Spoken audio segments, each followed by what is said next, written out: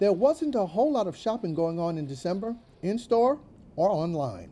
Retail sales dropped in the United States for the third straight month, according to Commerce Department data released Friday.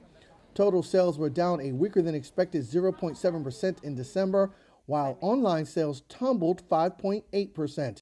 The slowdown in retail spending came amid a new wave of job losses, looming expiration of jobless benefits at the end of December, and renewed measures to slow the health crisis. Consumers cut back on spending nearly across the board, with restaurants and bars among the hardest hit due to the shutdown of indoor dining in some states. Electronic and appliance stores were also at the top of the sales decline.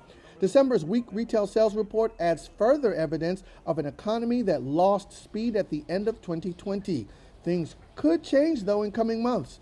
Congress did extend jobless benefits at the very end of the year and also approved $600 stimulus checks, so that should immediately provide a boost. And there could be more to come. President-elect Joe Biden unveiled a nearly $2 trillion stimulus plan this week, which includes direct relief to households and small businesses.